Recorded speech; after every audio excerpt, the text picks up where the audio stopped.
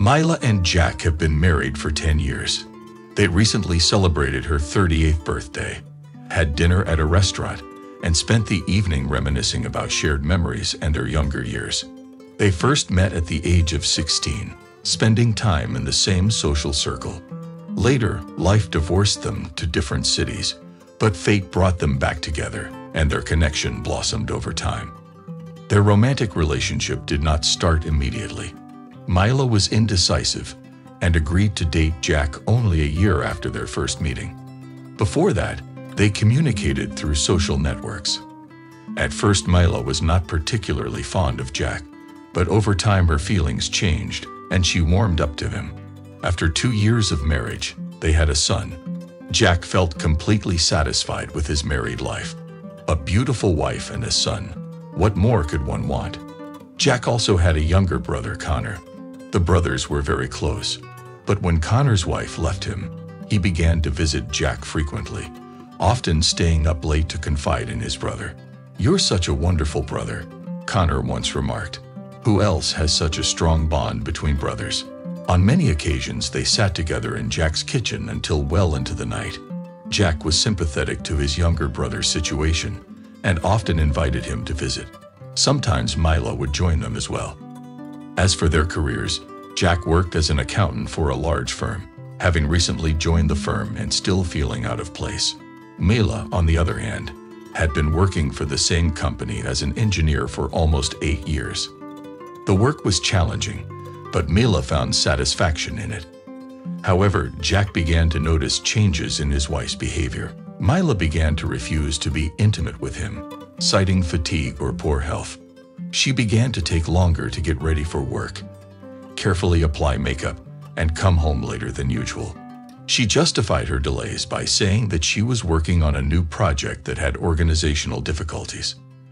Later on, Mila started even more applying more colorful makeup, spending more time choosing outfits and buying a lot of beautiful lingerie. If before she wore her lace sets only during intimate moments with Jack, now she wore them almost all the time. Jack wondered why. After all, no one would see the lingerie under her clothes, or maybe someone did. The thought kept him on his toes, making him more and more uneasy. He began obsessively searching for ways to monitor Mila's online activities and track her movements. One day, he came across a website describing various tracking devices. Jack was particularly intrigued by an inconspicuous beacon that could be tracked through a mobile app. He made the decision to purchase the beacon, which was delivered by courier. Jack immediately went to his office to study the instructions. In the evening, when Mila was asleep, he discreetly placed the beacon in the lining of her bag. For a week, he followed her movements, checking the app frequently to make sure she was where she claimed to be. For the first 4 days, everything seemed normal. The beacon showed Mila's normal routine: home, work, and the occasional trip to the store.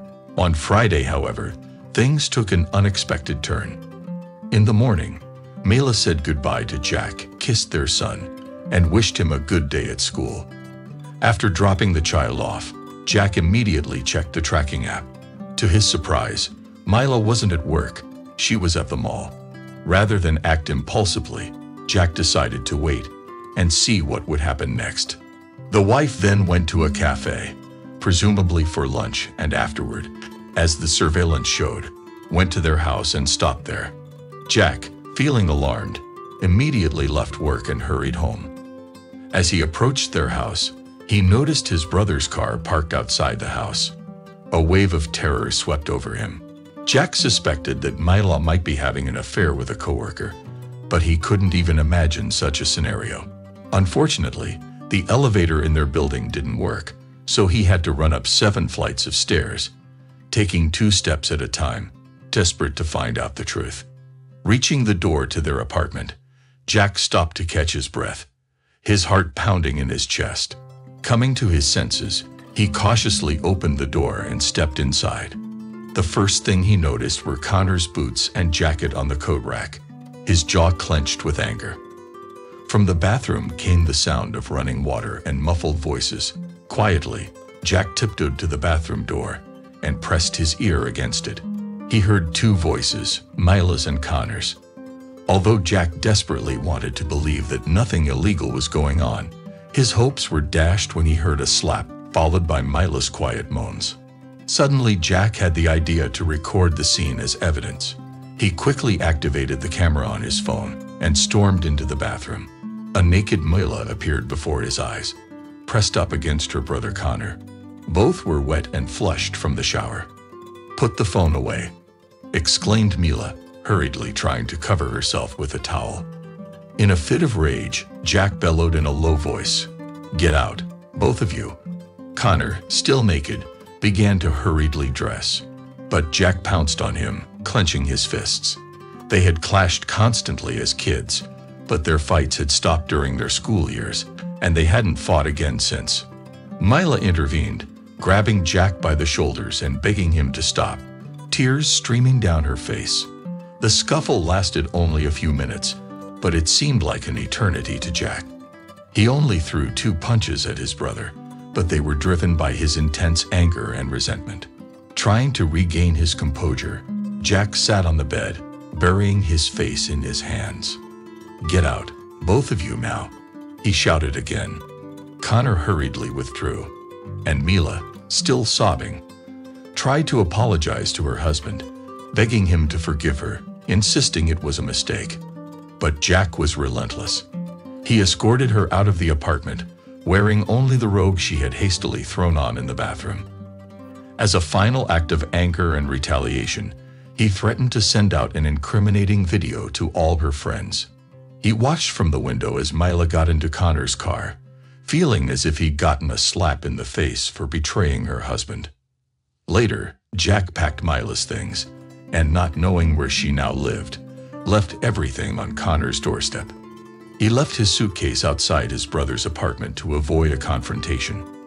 However, as he was leaving the building, he suddenly came face to face with Connor. His brother tried to speak, trying to stop Jack and explain everything, but Jack didn't listen to him. He heard Connor shouting after him, begging for a chance to explain, but without looking back, Jack got into his car and drove away. Jack hoped his parents would be supportive and not pressure him to forgive Connor. After all, it was clear to him that his brother didn't deserve forgiveness. When Jack's mother learned of the situation, she was shocked and heartbroken. She had not expected such behavior from her youngest son. Jack filed for divorce from Mila, who continued to call him and even showed up at his workplace begging him to forgive her. They say that infidelity can be forgiven, but not forgotten. Jack agreed with this opinion. 6 months later, Jack found out from his mother that Connor and Mila were married in a registry office. What a twisted family history, Jack thought bitterly. He decided not to send the video he had recorded to anyone.